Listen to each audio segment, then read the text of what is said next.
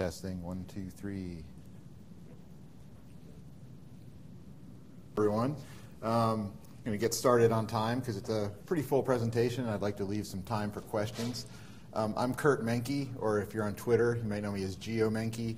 And the title of my talk is Adventures of a Solo GIS Consultant Using GIS and FOSS4G. So I'm based out of Albuquerque, New Mexico. And I used to be an archaeologist. This is actually my second career. So I kind of picked an Indiana Jones theme for this talk. Two things I love, maps and archaeology. So the funny thing about archaeology is that this is what it felt like, Indiana Jones in the map room. And this is what it really looked like. Just a bunch of dirty people digging really square holes in the desert, So that's a much younger me in the lower left-hand corner in the blue tank top shirt. And eventually, that was really fun for my 20s, and I loved archaeology. But I decided I needed a real job eventually. Got a master's in GIS and have been doing that ever since. So I now call myself a reformed archaeologist. And I've been doing GIS, like I said, for about 20 years at this point. And I've heard a lot of people say this week that this is their first FOSS4G. Raise your hands if this is your first FOSS4G event. So quite a few of you. I think it's a really special moment. I put together this map of FOSS4Gs that I've been to, and with all the little logos, and I've been to almost all of them on this continent since it started. And the first kind of FOSS4G-ish event that I know of is the map server meeting in 2003, and there wasn't even a logo for that. So I just put the picture of the group photo from that 2003 meeting up. And this was a really small, intimate meeting. About 125 people, I think, is the official tally for this. And it almost felt subversive to me at the time. Because breaking away from Esri at that in 2003 felt like a really big deal. There were some great workshops by Steve Lime of MapServer and Tyler Mitchell for PostGIS and Frank Warmerdam for Goodle and Ogre. It was great, and we were kind of wondering where the Esri spies were collectively at this thing. And that's another picture of a much younger me there in the back row at that meeting. So after that, I was hooked. I've been coming to all of these pretty much ever since. The next year we had a nice one in Ottawa, and I think the first actual FOSS4G might have been in 2006 in Lausanne, something like that. I wasn't able to go to that, but went to the 2000 meeting in Victoria, which was amazing. And they've just continued to grow and getting bigger and bigger and bigger. And this year's another example of a record-breaking FOSS4G NA. I've tried to go to most of the FOSS4G NAs as well. And last year, I decided to go to the first QGIS developer and user meeting in Denmark. So I have this little inset in the upper right for that meeting in Denmark. And this is the photo from that. And this felt to me a lot like that very first map server meeting. It was small and really super friendly. Got to meet the whole brain trust for QGIS. It was amazing. Anita Grazer and Tim Sutton and Niall Dawson and Matthias Kuhn, all these people that I've been seeing on listservs and blogs for years, I got to meet face to face. Everyone was super friendly. Everyone spoke English really well, so that wasn't a problem. And I would say if you ever have a chance to do something like that, do it. It was a fabulous meeting. And that's a picture, that's me in the little red circle in the back of that meeting as well. And the other cool thing, I was the only American at this meeting. And in fact, there was only 2 people from North America at it. So it was just a really cool experience. So a little bit about what I do. So I spent the first 11 years of my GIS career working at a place called the Earth Data Analysis Center at the University of New Mexico. That's where I kind of cut my teeth with GIS. And eventually it got to the point where I was a primary producer doing all the work. Eventually they started wanting me to manage the budgets for the project I was working on, and eventually wanted me to start working on proposals. And at the same time, the work was topically getting less interesting to me, so So I started thinking, well, what do I need you for if I'm doing everything from proposal to final product? Surely if I apply myself, I can make this work. So these days, my two topic areas are mostly conservation and public health.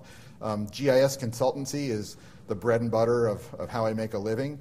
It was a progression. I started my own business in 2000 when I was still working at the university, and there were 8 years there where I was kind of managing a gradually growing side business on the weekends and working full time. When I really decided I wanted to make the jump, I was probably in 2007 working 2 full-time jobs. And thank God I was a little younger because I could handle it. Most of my conservation clients are nonprofit conservation organizations that are kind of watchdog groups for the BLM and the Forest Service and agencies like that. So I wear a lot of hats too. I've recently become an author. Last year I authored Mastering QGIS, and just this week I put out a new book called Discover QGIS that I'll talk a little bit more about. I'm also involved in education, so I teach part-time. 2008, when I went solo, was when the economy hit, so it was a little scary.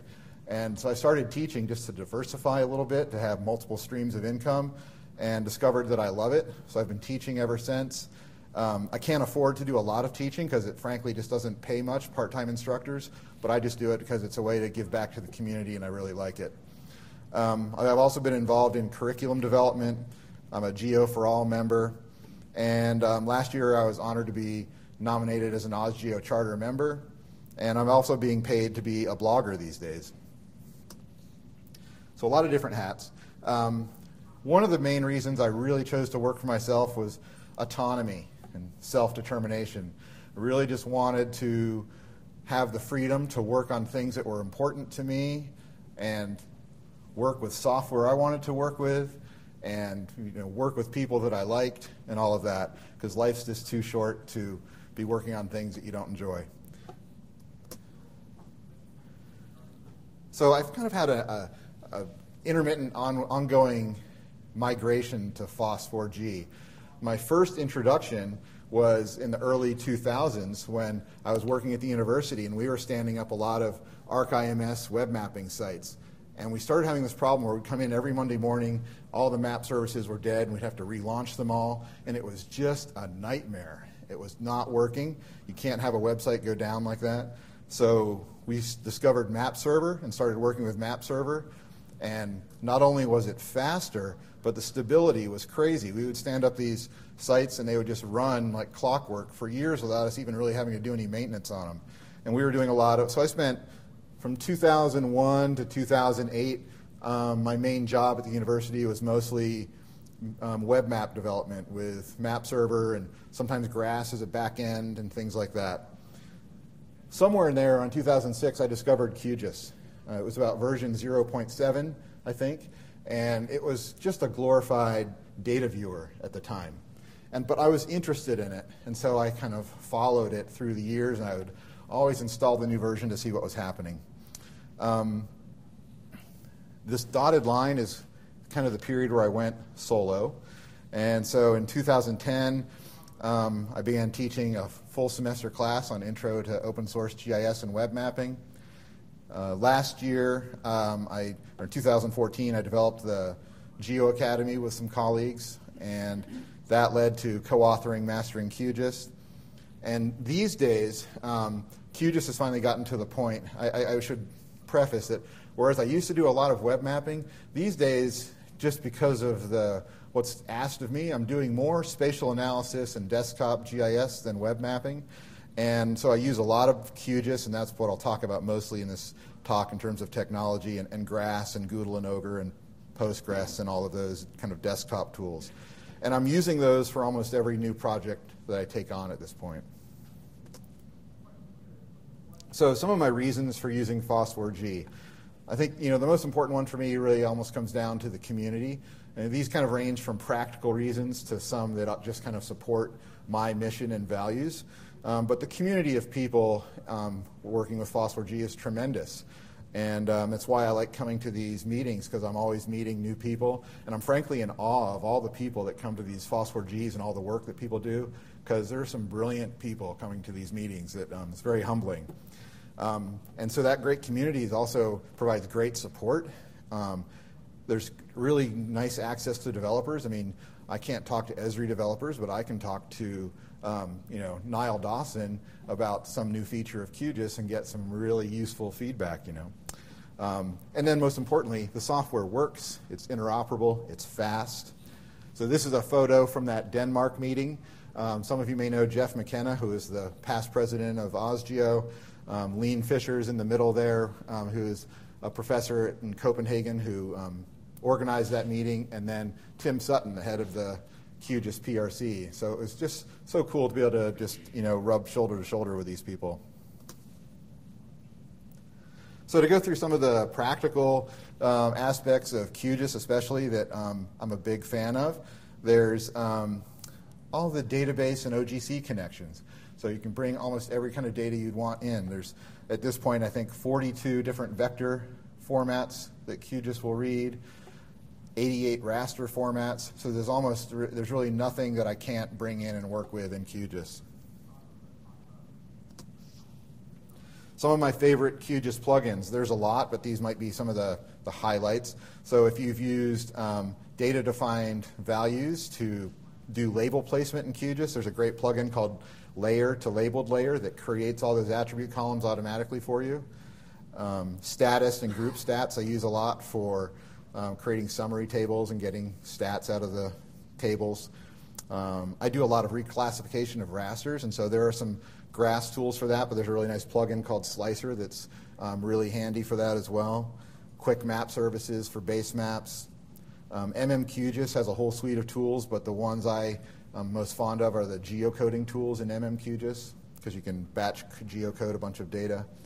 And then QGIS to 3JS is a fantastic plugin for rendering data 3D in a browser. Then there's all the QGIS geoprocessing tools. There's all the different providers in the toolbox. You can work with models in the graphical modeler. You can batch process with all those tools. You can batch process model tools. And then there's also, obviously, the Python console.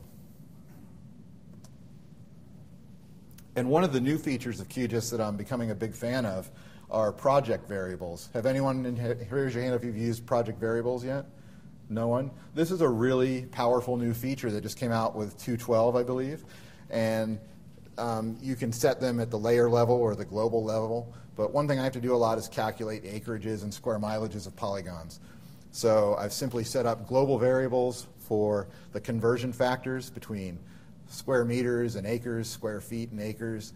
And now when I open up the field calculator, I can just quickly calculate those numbers using variables.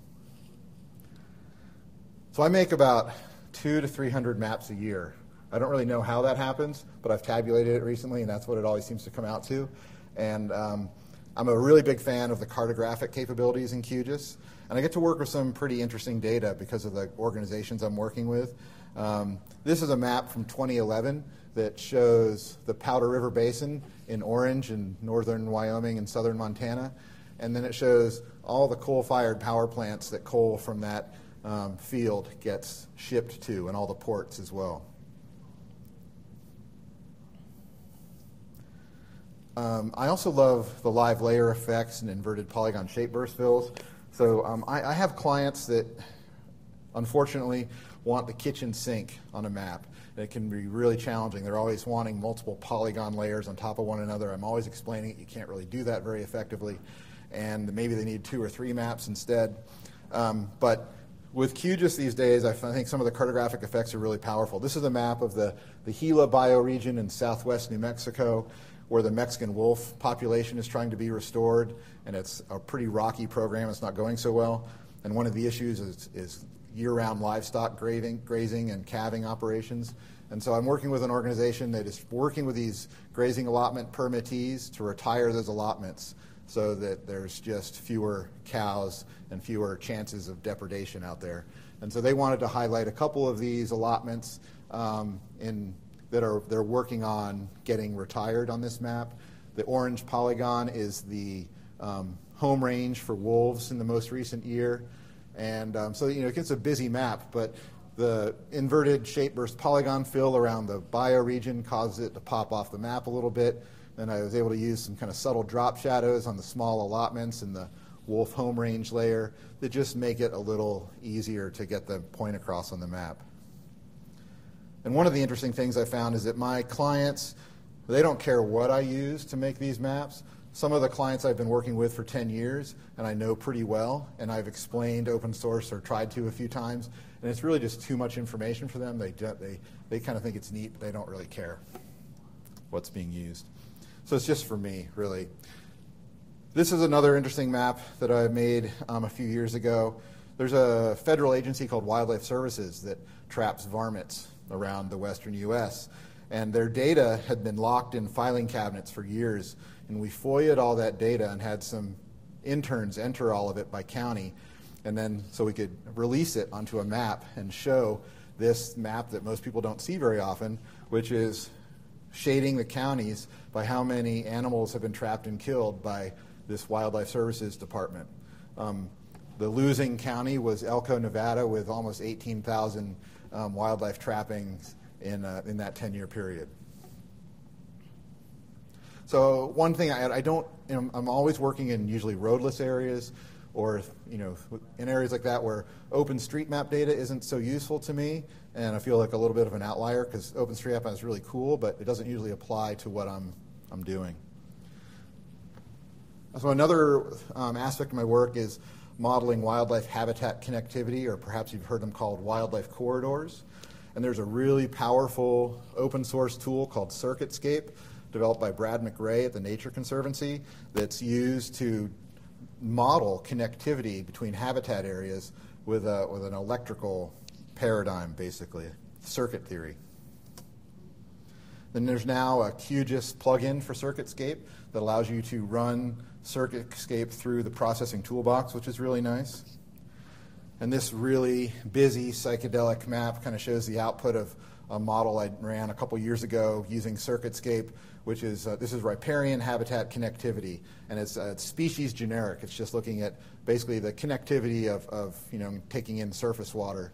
And so the brighter areas would have the highest conductance through riparian areas, and the darker purple areas would have the most resistance.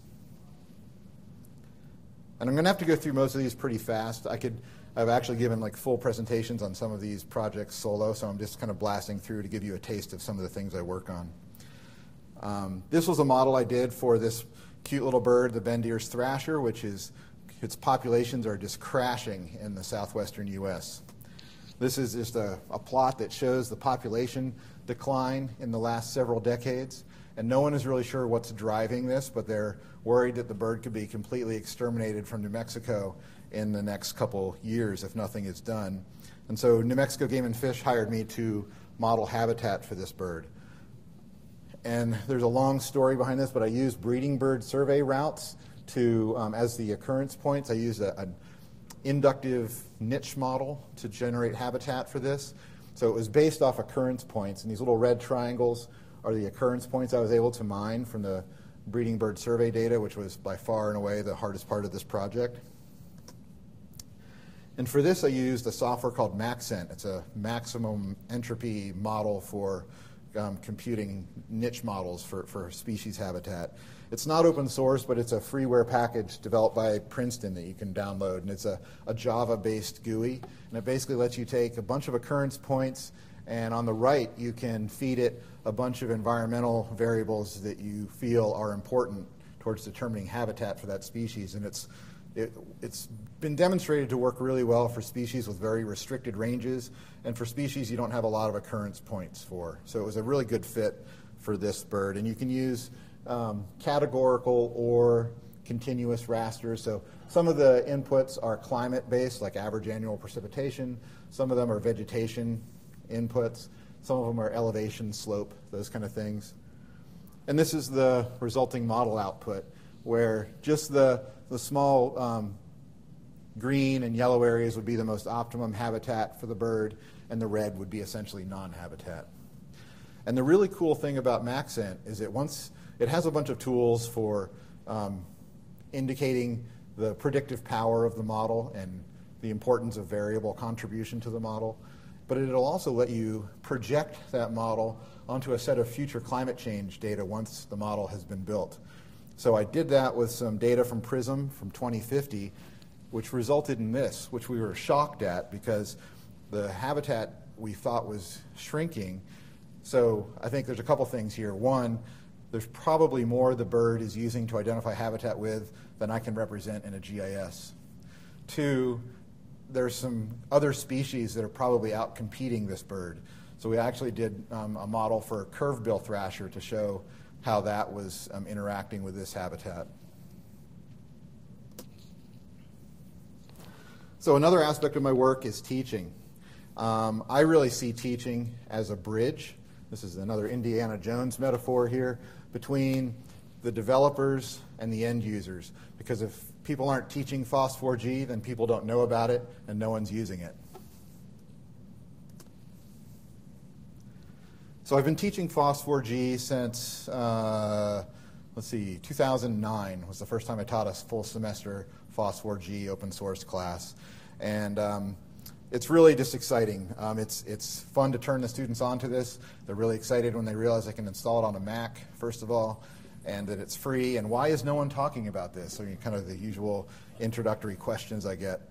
So that's a lot of fun.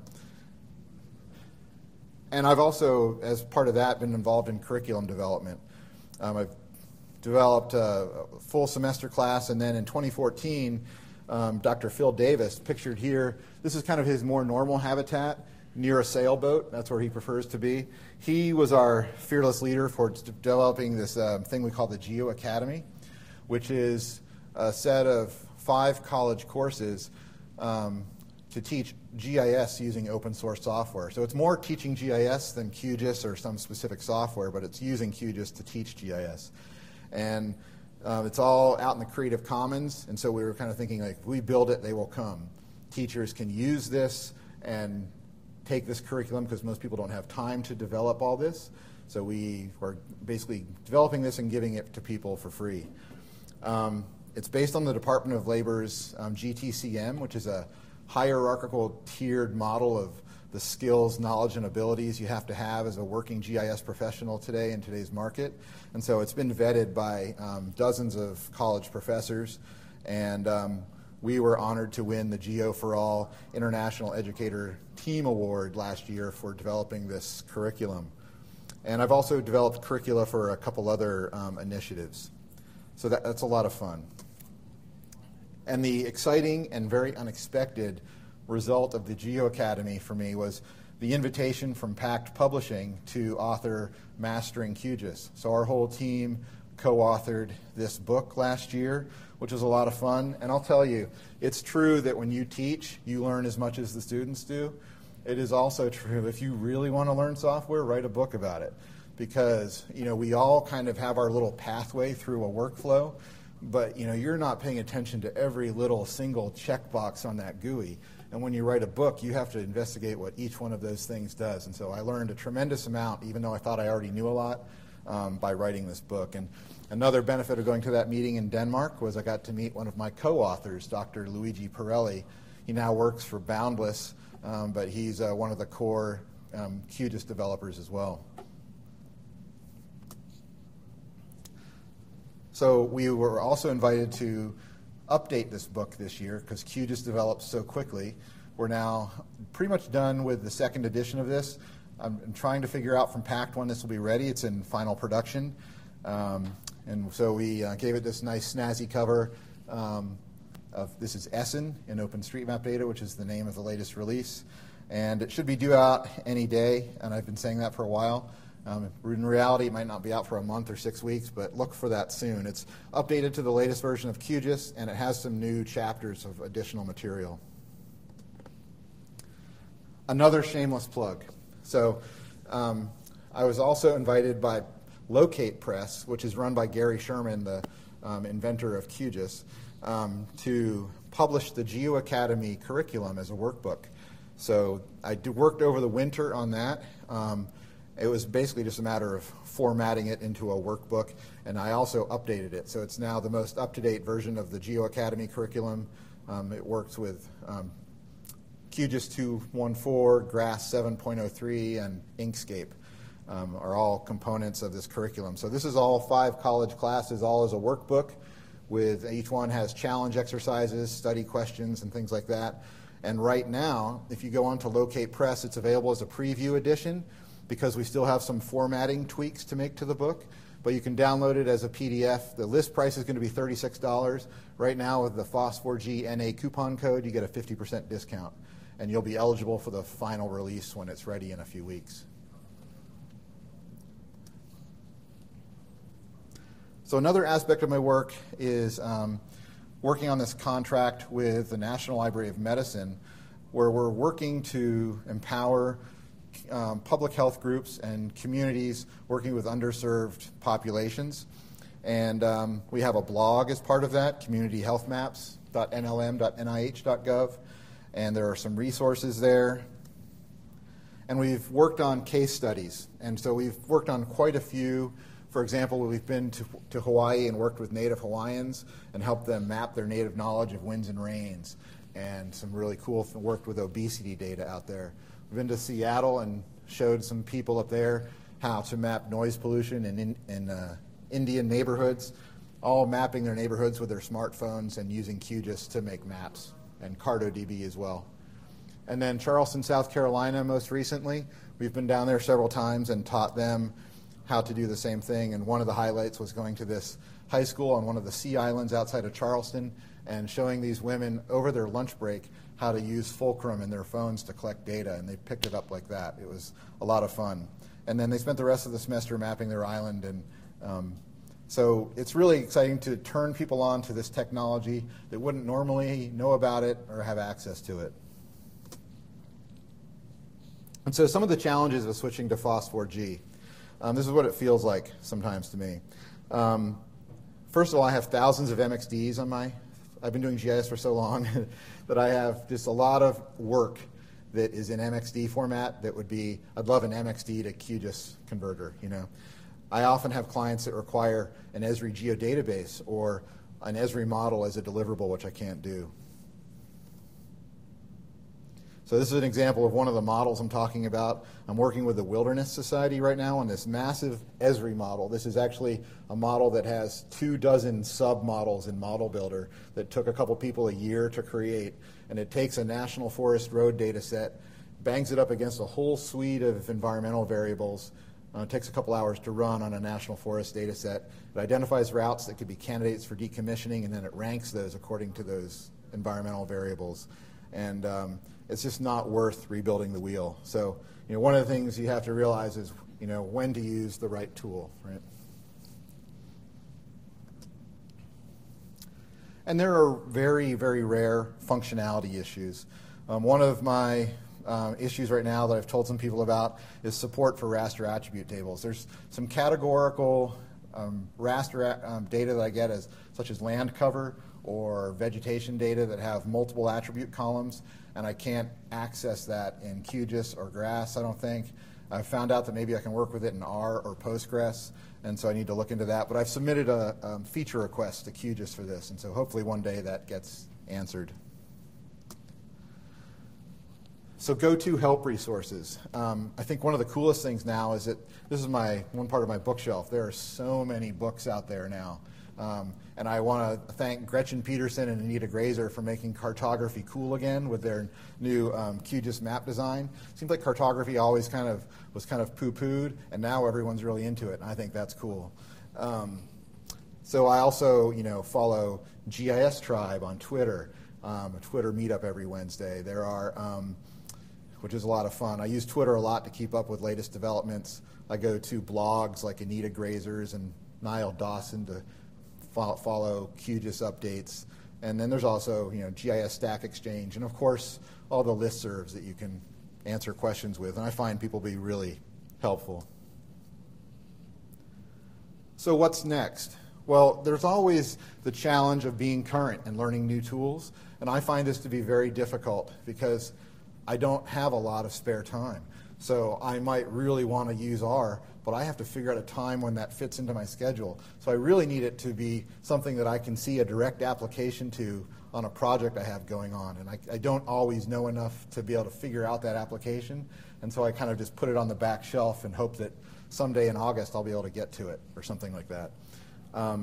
Another thing that I'm going to be doing is I'm working with some lawyers on there was a big forest fire in New Mexico, and I'm working with some lawyers who helped an Indian Pueblo sue the Forest Service for damages from this fire. And I'm going to be an expert witness in a trial this fall to defend some of the exhibits I created, which is going to be a new experience for me. I'm also going to be working on a mountain lion habitat model across all 11 western states, which is going to be a big challenge. I know there's a lot of state agencies wanting to migrate to open source technology. I'd like to assist them in that, but I haven't really found the opportunity quite yet. And obviously attending more FOSS4G events is always high on my radar. So some closing thoughts. One thing I've been thinking about is I've forgotten as much as I've learned. There's the technology in the last 20 years, I think, has switched over at least 3 separate times in my career. Like, I used to be an awesome Avenue programmer, and who cares anymore, you know? So don't be afraid of new tools. You just have to keep current. It's part of the exciting part of being involved in GIS, just that rapid pace. I think also GIS is a tool, and you have to have a niche. I get about a letter a month, an email a month, asking me, someone would like to pick my brain about how they could do what I do, and I don't have a formula for it. I don't even really know how I've made this business of mine work, but I think one thing is having a niche. Like mine is conservation. Another thing is being easy to work with. And so I know that from people who told me that I've gotten work because people find me easy to work with. And so, like for example, I have clients that have an internal GIS shop, and they find it easier to contract with me and faster turnaround than to work with their own internal people. So that's another thing I like. And self-employment is a balancing act, like we all have. There's a lot of things to keep current, so you have to be a multitasker. But I think there's a lot of more important work yet to be done. So if this sounds exciting to you, I encourage you to do it. And so with that, I can take any questions you might have.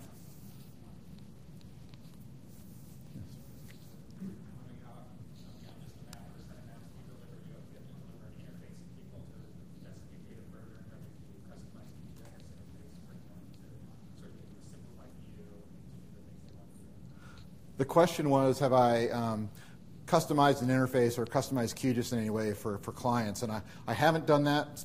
At the moment, I'm providing resources directly, maps and analyses. I used to create custom ArcView applications for people. I've done that in the past, but I'm not doing that currently, but it would be fun to do. Do you hire subcontractors?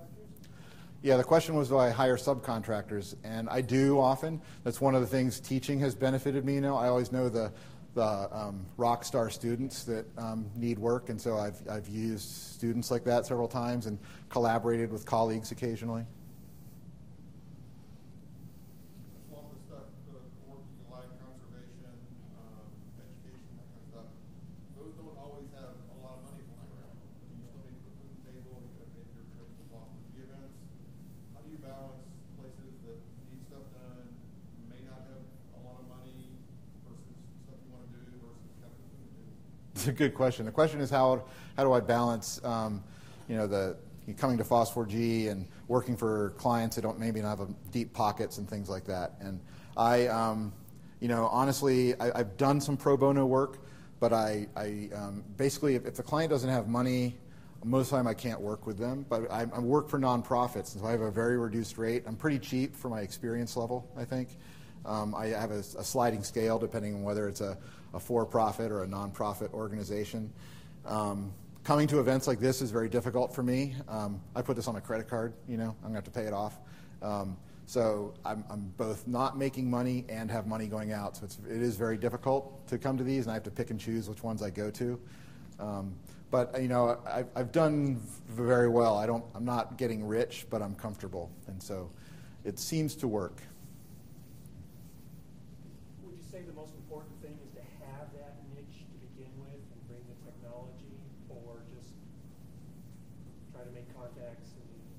a shingle? The question was is what's more important, a niche or I guess using just the technology and hanging out a shingle? And I think, personally, I think it's important to have a niche. I built that up over 8 years before I went on my own, and I knew I had a stable of clients that I could work with, and I also had knowledge about the area that I was applying it to. So I'm not a biologist by training, but I've learned a lot about ecology and conservation over the years because that is what I do.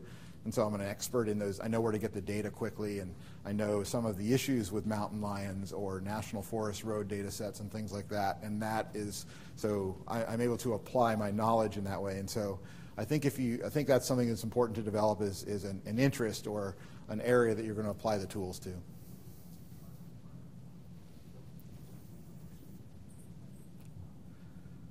right. Well, thank you, everyone.